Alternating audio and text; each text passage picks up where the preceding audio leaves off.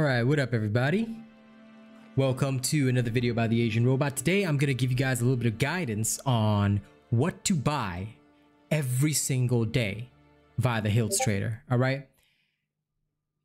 Sorry, I just had to move my disembodied body over a little bit. Now, actually what I'm going to do in this video is show you what is actually worth buying on the Hilts Trader. You might hear my Discord popping off a little bit. In fact, my girl's also with me on my Discord right now. She's listening to me record this video, but don't worry about that. Okay, so you have probably seen this Hilts Trader. If you don't know where he is found in West March. You will find him at the top, literally the very top of the map right here. And you'll probably notice that you can trade in the hilts that you get. Hilts can be acquired through a variety of means, codex, whatever else, you know, there's a variety of ways to get them. But when you get hilts, you can spend them on a variety of things. Now, I've purchased a lot of the monthly and weekly stuff just to figure out what is the, you know, best stuff to purchase. But I can honestly tell you that what is worth spending your hilts on every day is number one, crests. Okay, please purchase your daily crests every time, because legendary gems are going to be the biggest choke point in your growth as a free to play, even as a light pay to play. All right, you're going to need these crests. So make sure you purchase your 2 daily crests, get your free one from the thingamabob, all right, from the Elder Rift. All right, you also have these limited time offers that refresh every 12 hours. Okay, you can sometimes pick up a crest or a reforged stone, or, you know, a lot of other stuff here. If you see a crest, I usually buy one here as well.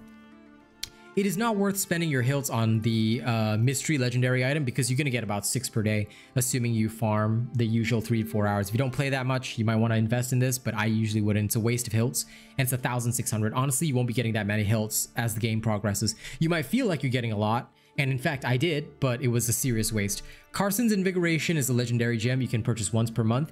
It's an okay investment once per month, but only once per month. Beyond that, I would say no. It's not worth much of the investment. Normal gems, okay, this one I've purchased for 2 weeks in a row, but what I can say is that it's generally not worth the investment unless you have a lot of extra hilts. Why? Because number one, your hilts are best used for crests, and number two, when it comes to the normal gems, it is actually a smarter idea to get them from, number one, hidden layers, where you can get about 6 per day. If you guys need a video discussing the soft caps, I plan on that one later on, but you also can get another 6 from fighting with your friends. I'm assuming you play with friends, because Diablo Immortal needs to be done with friends, or a clan at least. If you're in a full party of 4, you can get up to another 6 normal gems. That's 12 per day, and you can only buy 10 per week. So that's 2,000 hilts down the drain each week for not a lot of value, especially when you can, like I said, get it every day. 6 per day from the hidden layers, 6 per day from just playing in a party together of 4. So it's quite easy to get that. Aspirant's Key, okay, this one is a bit contentious. I like to buy 4 per day. Why not the full 5? Okay, I'll explain why not the full 5. 50 hilts might not seem like much but the 50 each day adds up.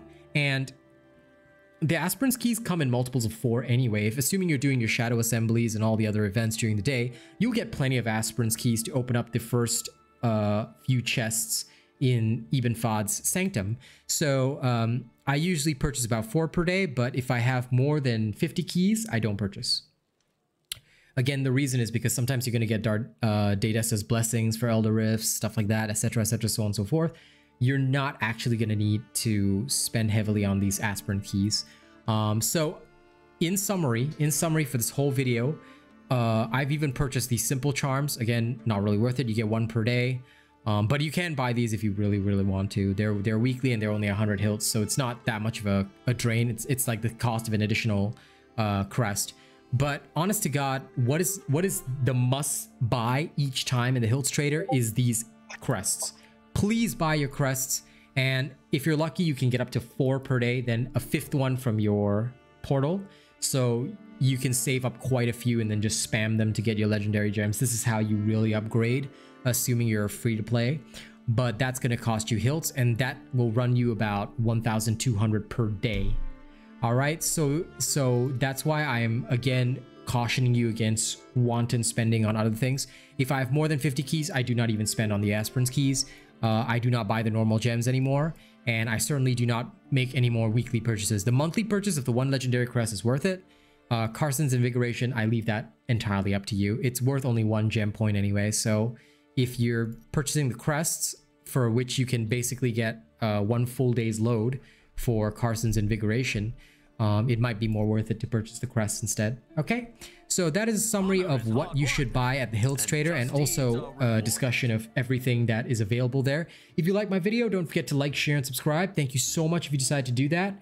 You can also choose to support the channel with tips via the link in the description of the video. You can send super thanks on YouTube. You can join as a channel member, gaining access to various perks, or even pop by the streams and send super chats.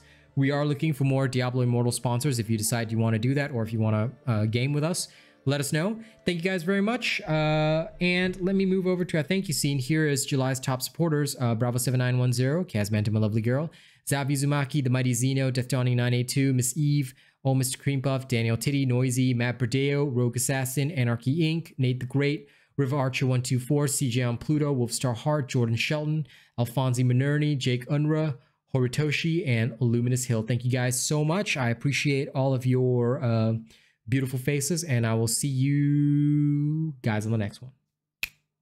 Okay. Oh, shit. Almost forgot the Throne of Honor. These are our top tier channel members as well. Death Dawning 982, Stephen Martin, Jerry Fast, Joshua Moritz, The Forgotten, Nate the Great, Rogue Assassin, Omis, Screenpuff, Zach NFG, and Matt Berdeo. Thank you guys so much, and now see you for real.